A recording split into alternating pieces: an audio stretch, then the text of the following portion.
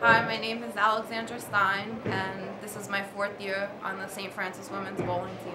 This season I am super excited because we have an amazing team.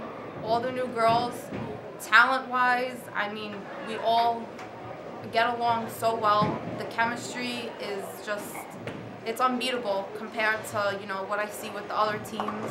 Team on three. 1, 2, 3. Team! Training-wise, I'm in the gym 3 to 4 times a week, building up my stamina, making sure my legs, my arms are strong enough because we're on the lanes for at least 8 hours each tournament, and tournaments can last 3 to 4 days. So it takes a toll on your body. Practicing 3 times a week, and if we're capable of practicing on the actual shots we're going to be bowling on, that's it's a bigger advantage because it'll make it easier when we get out on the lanes with the actual pattern. It gives us an idea of what to expect. I think our expectations are a lot higher this year, but I think we definitely will surprise every other team because most schools look at us and they see us as the underdogs and they don't really expect too much from us. But this year, I'm sure we're going to knock it out of the park.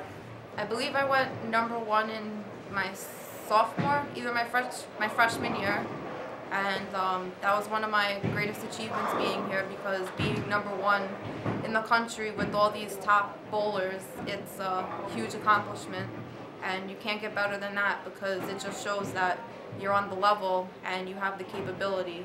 Being here from day one, it's been a huge experience, and building up to having the team that we have now in our senior year, which is the best we've ever had. And I really think being in my last year with the girls that we've taken in, we're gonna go extremely far, and maybe, well, in my opinion, I think we will make it to the NCAA championships, and I'm looking forward to that a lot.